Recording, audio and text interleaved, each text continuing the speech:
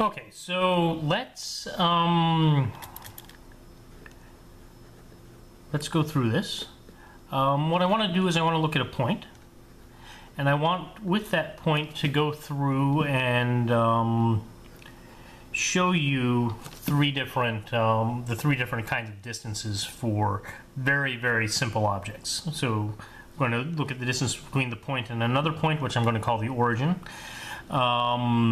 A line, and I'll call that line L, and a plane, and I'll call that plane P.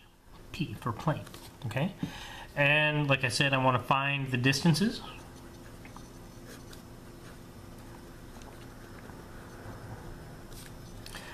Between the point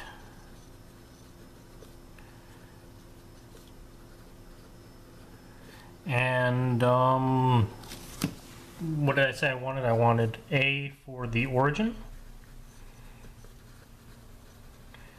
Okay, so I'll call that D0. B, the line. And I'll call that DL. And the plane. And I'll call that DP. Okay? That look fair? It looks fair to me. It looks nice and simple. Okay, so for this we'll have to define a point. And I'll call that 3 meters, 2 meters, 4 meters. Okay. This point was chosen purely on the basis of how small the numbers are. Yeah, right? Excuse me. So let's see, what have we got? We've got a line, I've got another, okay, I'll call these lines axes. This will be our y-axis, this will be our z-axis. We'll have a right-handed coordinate system, so that will be our x-axis there. And then we'll have an infinity of naught back there. Let's see, I want to draw this point.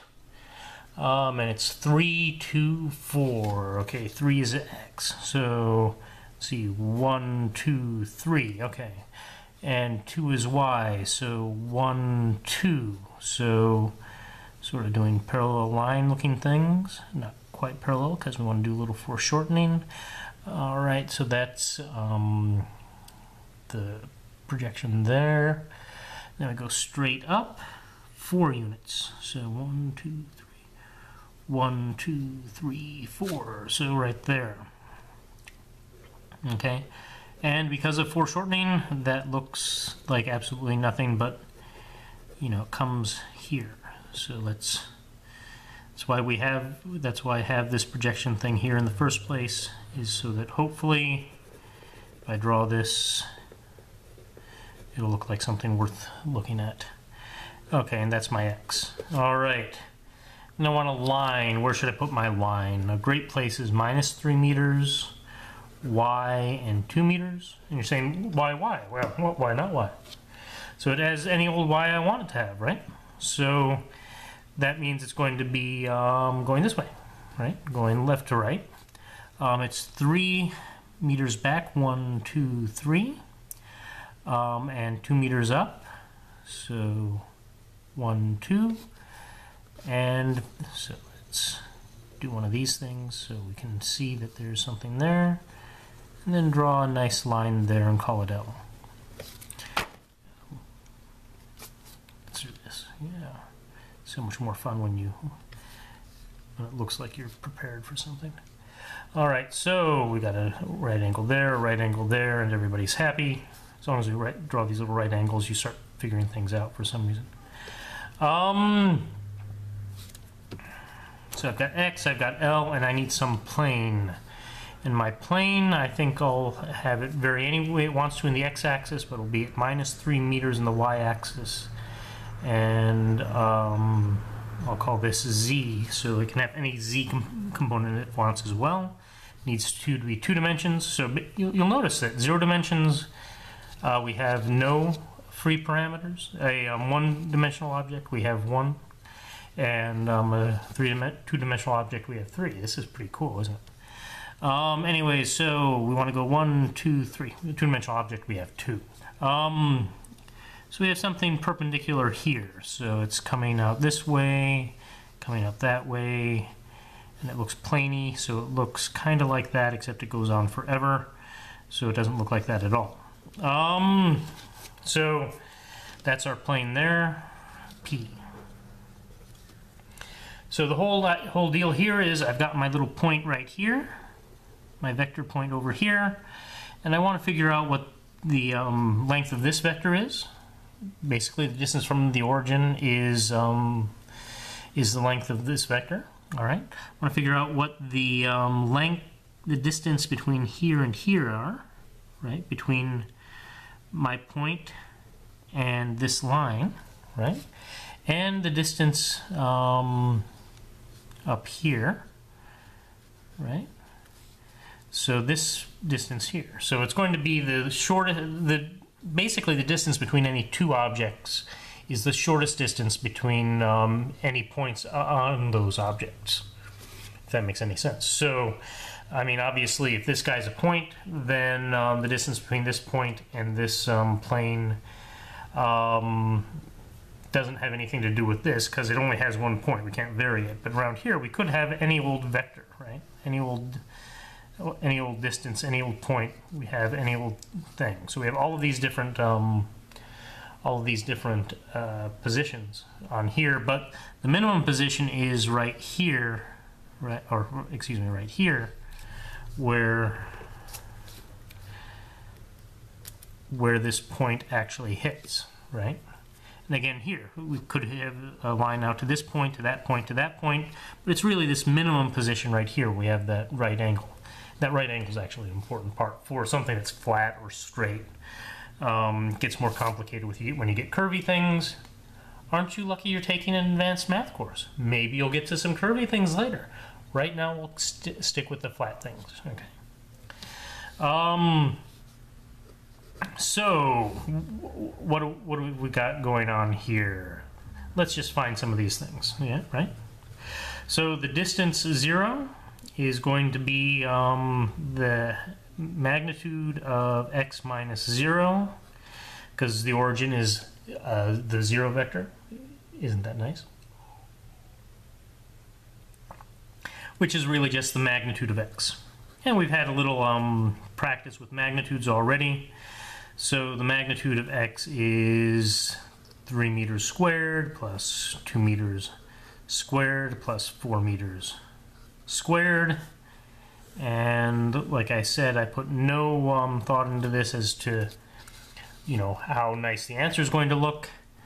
So the answer is not going to look nice. We've got 9 meters squared plus 4 meters squared plus 16 square meters. Okay, I should be very careful about the way I'm saying those things, shouldn't I? Anyways, 9 plus 16 is 25, plus 4 is 29, and the square root of 29 meters squared is the square root of 29 meters. So that's what we're stuck with. That's our D0. It's that distance. All right, so DL. Let's see what we do with DL. Okay, so what we want to do is we want to have this closest point, right? And because this line is along one of these principal axes, one of these principal coordinate axes, it's parallel to the y-axis, basically. The closest point is actually going to be when this y component is 0, or is the same as this. So the difference between these two is 0. So that y is equal to 2 meters.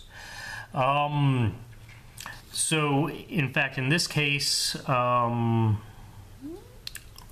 well, you know, we could do something to prove that if you like calculus. I know you love calculus, actually, so I mean, maybe we should.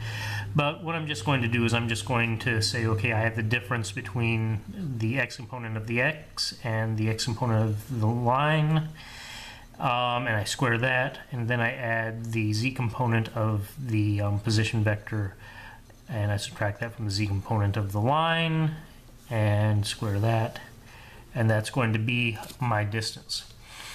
All right, so that's what, 3 meters minus 3 meters squared plus 4 meters minus 2 meters squared. Okay, so that's, let's go ahead and move these down. If I'm going to have to do it anyway, I may as well do it now. But we're done once we're done, right? Then we have 6 meters squared plus 2 meters squared, and 6 meters squared is 36 square meters. See, I told you, language important. Plus 2 meters squared, which is 4 square meters, which ends up being the square root of 40 meters squared. We can take out a 4, right, and turn it into a 2, so we have 2 square roots of 10 meters. Sounds pretty good to me. We're pushing through, right? We're going to get everything done. We're going to be happy. We're going to make other people around us happy because we're so happy. I mean, isn't that what math is all about? Okay, so our plane, in this case, again, the plane is in this XZ region, right? It's parallel to the XZ plane. So we really only have to care about this one component. So in fact, that's going to be the absolute value of xy minus py. Right? And so that's going to be the absolute value of 2 meters minus 3 meters. So I didn't need the absolute value, but yeah, we used it anyway. So that's 5 meters. What could be more horrible?